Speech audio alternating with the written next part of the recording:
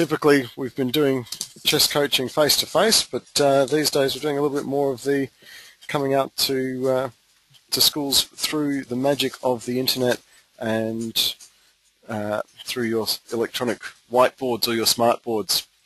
Today's lesson is about the 4-move checkmate. Now, originally the 4-move checkmate was called a scholar's mate, and a scholar is that guy that you see there on the screen in front of you now. A scholar is someone who sits down and thinks about and studies and reads books. And when chess was first being played in its current form, we're talking like 500 or 600 years ago, the only people who knew this trick of the 4-move checkmate were scholars, were people who actually studied the game. Today, some people call the 4-move checkmate a fool's mate, and so it's interesting to see that a few hundred years ago, nobody knew about it. It was only the people who really studied and learned about chess from books, or in those days, the very few things that were written about chess that knew anything about it. Whereas today, we've got everybody knows about it, and it's sort of known as the 4-move, the fool's mate, as well as the 4-move checkmate. It's in fact one of the most common tricks or traps that kids will use at tournaments. So it's really important for you to know how the 4-move checkmate works, because you don't want to get stung by it. And we've got a couple of pictures of some of these guys here who've been stung by the 4-move checkmate, and it's certainly not pleasant for them. The 4-move checkmate ends the game, just bang, straight away, 4 moves, can take as quick as 30 or 40 seconds. There's an old saying, and that saying is, get me once, shame on you, get me twice, shame on me. And what that says is that if I get you in 4-move checkmate and you've never heard of it before, well, that's a bit mean of me to try out a little trap like that and sneak up on you and get a 4-move checkmate without you being really prepared for it. But if I get you checkmate the same way twice, well, shame on you for not having learnt the first time. And for those people who like the Charlie Brown comics, the Peanuts stuff, there's Charlie Brown who goes to kick the football, and how many times does Lucy have to pull that ball away and he trip over before he finally learns, hang on, maybe I shouldn't be doing this. So really important that when you're playing games, if you do get checkmated, that's fine, no problems about that, but make sure you learn from your mistake and don't fall for the same thing twice in a row or twice ever. Once you've done something wrong, learn from that mistake. So today we're going to learn two things. We're going to learn about how to do the 4-move checkmate on someone, all right, so that you can be the meanie and come up and get someone in checkmate in 4 moves. And we're also going to learn how to stop the checkmate, because that's really just as important, if not more important. Now, the 4-move checkmate is a strategy and not a single move or a series of moves. So we're not trying to memorize 4 moves to deliver a checkmate. We're trying to understand a strategy. And a strategy is an idea. It's an idea about what you want to try and achieve. Nothing to do with what your opponent's doing. It's just what you're aiming for. So here we can see a 4-move checkmate strategy. And there are 2 things that makes this strategy work. Number 1, the queen's on the weak spot. All right. Number 2, the queen is protected by something. And in this particular situation, the bishop is protecting the queen. Now, the weak spot is a square that is 1 step diagonal to the king. All right. You can see the queen sitting on that square there. And it's not protected by anything other than the king. All right. If we try to do a 4-move checkmate on the square in front of the king, or diagonally in the other direction, or any of the other squares, they're going to be too well protected. So a checkmate on the square right in front of the king, that's the square we call E7. All right, so we've got the numbers and letters at the bottom of the board. There's E, there's 7. A checkmate on E7, let's see if I can actually get some of these things working. Here we go. A checkmate on E7 is not going to work because we've got a bishop, we've got a knight, we've got a queen, and we've got a king all coming in to protect that square. So that's just never going to work. A 4-move checkmate has to happen on the weak spot. And this square F7 for black, or for white, it would be F2. That's what we call the weak spot. It's protected by the king and nothing else. So to get a 4-move checkmate, we need to do those two things. Number one, put the queen on the weak spot, protected by something. And number two, put the queen on the weak spot, number one, and number two, protect it by something. Okay, in this situation we've got the queen protected. So to get the queen onto that position, the reason we call it a 4-move checkmate is it takes 4 moves. That's the fastest way that you can do it. And you can see here we've got the 4 moves. The first one to advance the pawn forwards, which lets out the queen and the bishop. The second move, the bishop comes out. The third move, the queen comes out. And the fourth move, the queen will move in and take out the pawn on the weak spot. It'll be protected by the bishop, which came out on the second move. And there we have 4-move checkmate. Okay, so that's the 4 moves that it takes to actually do that checkmate. All right, so now what we want to do is we want to see that 4-move checkmate in action. All right, so we're going to see what moves black might play, and we're going to walk through the moves of a game where it ends up in a 4-move checkmate, watching obviously what black's doing. So here we can see black's sort of just copying at the moment. Bishop comes out. We don't think that really anything's in danger at the moment. The bishop's attacking the weak spot, but it's not protected by anything, so black can just respond with his bishop as well. Then the queen comes out and attacks the weak spot. Now, this is the point where black can either do or die. If he doesn't notice it and just brings his knight out to attack the queen sneaks in behind the knight, and there we've got the queen on the weak spot, protected by the bishop, and that's checkmate. All right. So the key question is, what should black do in this position? Because here we're nearly to a 4-move checkmate. All right. We're nearly to a 4-move checkmate. We've had the bishop come out to attack the weak spot. We've had the queen come out to attack the weak spot. Weak spot's highlighted in red here. And remember, if black doesn't really notice that, if they don't see that queen coming in to get the checkmate and they just bring their knight off the back row to attack the queen's just going to come down, sneak in behind the knight, and bang, checkmate. All right, so what should black do in this position? If anyone's got any answers, they can type them into their chat boxes, and we'll go through some of the suggestions that people throw up for us. So this is the key moment. Okay, white's going for his checkmate. Before the queen comes out, to this square on h5, white may or may not be doing a 4-move checkmate. He might just be developing his bishop, getting his bishop into a good position, all right? Opening up his queen, ready for the queen to come out later on in the game. But here, once the queen's there, warning bells should be sounding in your mind. You should be thinking, oh, hang on. What's the queen doing? It's the most powerful piece. It's the most powerful piece my opponent has. Is it coming out to visit me? Is it just coming over for a cup of tea? Some morning tea? Oh, I'd like tea and cake, please. No, I don't think so. The queen's coming out there, aiming at the weak spot, just trying to get you checkmate straight away. So what moves could black do to get out of it, to stop it? All right, we're going to have a look at that one first. First one we're going to look at, you could try blocking it off. Okay, good suggestion. Block it off. Move the pawn forwards 1 step, and now the queen can no longer get through onto the weak spot. The pawn's blocked off the queen, so they can't do a checkmate anymore. All right, now that's a good idea. Stops the queen from coming down and taking out the pawn, so there's not going to be a checkmate anymore.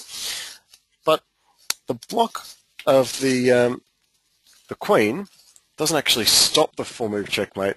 It just delays it. All right. The next move, the queen's going to zoom across, take out the pawn in front of the king, and we now have check. And at the same time, we're going to notice that because the pawns move forwards, the queen's going to be able to sneak in behind black's line of defense. So this is really only going to be delaying the checkmate. Okay, black's in check. He's got to move his knight in the way to block it off. Then the queen zooms down, crash, takes out the rook, check. And this is really painful now. The queen is right in behind the line of defense, attacking the king. Knight moves in the way, blocks it off. Not really stopping anything still. Queen takes out the knight as well. Check again. Bishop blocks. And, of course, you can see what the next move's going to be here. Queen takes out the pawn on the weak spot, protected by a bishop, and there we have 4-move checkmate. Now that 4-move checkmate didn't take 4 moves, but it is a 4-move checkmate because the 4-move checkmate is not 4 moves that we're memorizing. It's a strategy, it's an idea, and that idea is shown here. The queen is on the weak spot, the queen is protected by something, in this case the bishop, and the king's checkmated. All right, so that's the idea that we're trying to aim for. All right, we're not going 4-move checkmate, we're going to memorize these 4 moves and we're going to always do those moves. That's what gets you into trouble. Having an idea, having a concept in your mind is really going to help you out. So here we have a 4-move checkmate idea. That's the strategy of 4-move checkmate. All right, two things to remember. Queen on the weak spot, protected by something. So back again to that critical position. What should white be doing here? Sorry, what should black be doing here? The queen's attacking the weak spot. All right, so the queen's out there, pointing down, attacking the weak spot. We've seen what happens if he tries to block it off. If he tries to block, the queen's going to take out the pawn check, then zoom down, take out the rook, munch across all his backline pieces, and still get him in checkmate anyway. So we need to find a different way of stopping the queen from taking out the weak spot. So we've tried to block it off. Next one that we'll try was the suggestion of trying to protect it. So we put the knight out. The knight comes forwards, protects the pawn on the weak spot. So now if the queen comes down and takes out that weak spot, the knight will just take the queen. That sounds like a good idea, doesn't it? Okay, we sort of stopped the 4-move checkmate. Knights really don't like being on the edge of the board. That's the problem here, is that knights really don't like being on the edge of the board. So white's going to take advantage of the fact that that knight is on the edge of the board by moving straight up into the center. Okay, so white's got his pawns now dominating the center of the board, and that knight that black's got, which is stopping the 4-move checkmate at the moment, is sitting on the edge of the board, and black hates that. All right, so white's gone up into the center of the board, black takes it out, and then bang, the bishop, all the way down here, takes out, eliminates black's knight. All right, now with the knight gone, when the knight was on h6, the knight was protecting the weak spot. But now the bishop's taken it, the knight's no longer protecting the weak spot. So when the bishop gets taken back, hopefully everyone can see what white's next move is going to be. After black's taken out that bishop, you should be able to see what white's next move is. Again, if you want to shout it out, talk to people about what your next move is going to be. Your next move is, of course, to take out the weak spot.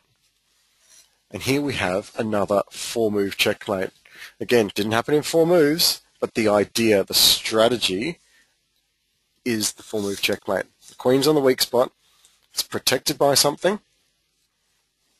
Okay, in this case, it's the bishop again. There we have 4-move checkmate. So we need to go back again. We need to go right back to the critical position, and we've got to say, what should black be doing? Okay, because we've seen 2 things now. We've tried moving the pawn forwards to block it off, and that didn't work because the queen takes out the pawn on e5, comes in behind the line of defenses and ends up with a checkmate. We've tried using the knight to bring the knight out to the edge of the board and protect the weak spot. Problem was, knights really don't like it on the edge of the board. They like to be in the middle of the board. So problem was, white just went bang straight for the center of the board, take out the knight. We need to use a bit of logic here. All right, we need to use some logic. Let's have a look at some logic. All right, you're being attacked by a queen, the most powerful piece your opponent has. Okay, the queen's the strongest chess piece. So what would you like to defend with? Do you want to defend with a pawn, the weakest piece that you've got? Do you want to try and defend with your knight? A knight's worth 3 points. It's about 1/3 the strength of a queen. You need 3 knights to equal a queen. Or if you're being attacked by a queen, the strongest piece your opponent has, what about defending with your queen, the most powerful piece that you have? All right, let's have a think about that. Let's go back and look at this position and say, well, okay, we're being attacked. The queen's threatening us with a checkmate. We can stop that checkmate, or we can try and block it off with a pawn, the weakest piece. We can go for it with the knight. Or what about with the queen? And yet, using the queen is definitely the best move. It's logical. Attack with the queen, defend with the queen. Right? Chess is a very logical, easy game when you think about it. And we can see here, the queen, black's queen, now protects the pawn in the middle of the board. It protects the weak spot. So if white's queen goes down and tries to take out the pawn on the weak spot, black's queen will take it. It's possible that you could continue on there and white's queen would take out black's queen, so it's queen for queen trade. It's check, but then black's king could take out the bishop. So white would end up losing his pieces. Black would lose only a pawn and a queen. White would lose his bishop and his queen. So attack with the queen, defend with the queen. Best strategy. Now when a four-move checkmate doesn't work, when your opponent is smart enough to know what's going on, they may or may not be a scholar, but they might know about the four-move checkmate. Maybe they've fallen for it before and they've worked out how to block it. When that happens, the four-move checkmate actually backfires on you, because now white's queen is out there in the open, can't do the four-move checkmate, and is looking a bit silly. He's looking around going, oh, what am I doing there? All right. What's going to happen is that black's knight is going to move out and attack that queen, and then white's going to have to retreat the queen. And so black's going to end up with 3 or 4 pieces developed off the back row. White's queen's going to be running away, heading for home, and of course black's going to be able to castle and get his king nice and safe. Okay, so that's the four-move checkmate as a strategy. Okay, as a strategy. And what I'm going to leave you with today is, all right, let me come back to, we've got a couple of questions. We'll come back to some questions in a minute. What I'm going to leave you today is with the idea that the four-move checkmate is a strategy and not actually a series of moves, because we've had a couple of people suggesting some other ways to do checkmate. We've had some other opportunities to do checkmate. So what I'm going to do is introduce you to Charmaine. Charmaine is a girl who was a really good student of mine. She's not a student anymore. She's sort of got a bit older. I think she's probably at university now. But when she was in grade 3, I taught her the idea of the four-move checkmate and said, look, it is a strategy. Don't memorize the moves. What I want you to do is come up with your own way of doing this checkmate in 4 moves. The four-move checkmate is a strategy. You just need to have 2 things. The queen on the weak spot protected by something. Okay? And just with those 2 things, I'm going to now show you Charmaine's checkmate, her four-move checkmate. Okay? And we're going to see, I've just got to open up a new window for you. We're going to see the four-move checkmate that Charmaine invented for herself. And the idea is that you're going to be able to invent your own four-move checkmates as well. Right? It doesn't have to be exactly the 4 moves that I've suggested to you. In fact, it probably shouldn't be. Okay? Because if it is the 4 moves that I've showed you, everyone's going to expect it. So I'm going to show you Charmaine's really clever, really sneaky four-move checkmate. She started off with her pawn to the center of the board, and her opponent does the same thing. That's normal. Her next move was with her bishop, and that bishop is, aiming down towards the weak spot, but really not threatening to take it, because if he takes it, black's king can just take it back, so there's no problems yet. Black can develop the piece. And now this was Charmaine's brilliant move. Queen here. Brilliant move. Amazing. It protects her own weak spot. So now her opponent is completely off guard. And for those people who suggested that you can do a four-move checkmate like this as well, queen to f3, and then your queen can come down and take out the pawn on the weak spot, great idea.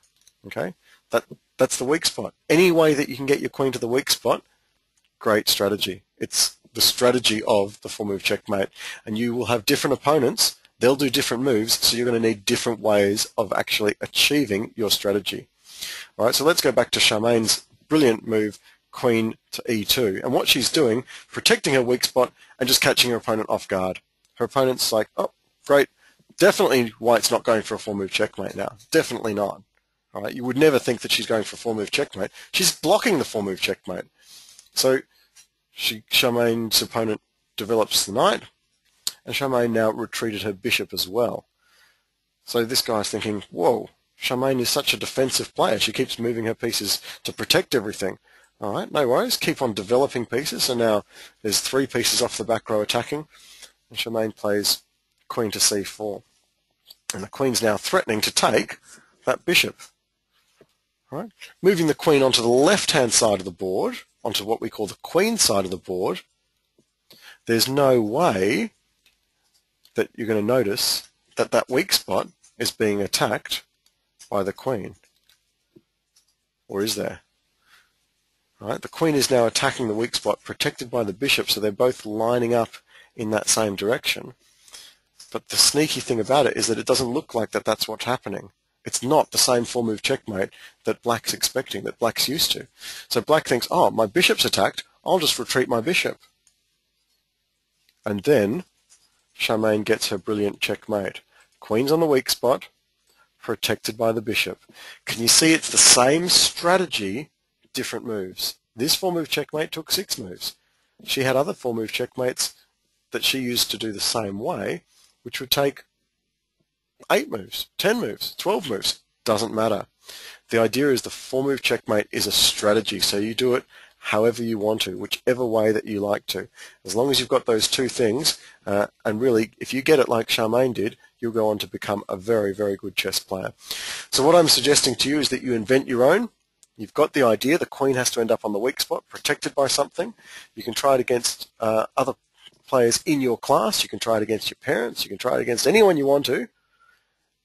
If you want to play online, we've got our website, play.chesskids.com.au. There'll be a few people on there now. I'm heading onto that site now as well to watch and interact and give you guys some opportunities to try it against me, or I might try some against you, and I'll give you some comments. So thanks very much for being part of that lesson today. If there are any questions, I'll be hanging on the line for about another 5 or 6 minutes to answer any specific questions that you guys have got. And then I'll be going onto that site, to play.chesskids.com.au, to play some games against people. So let's get out there and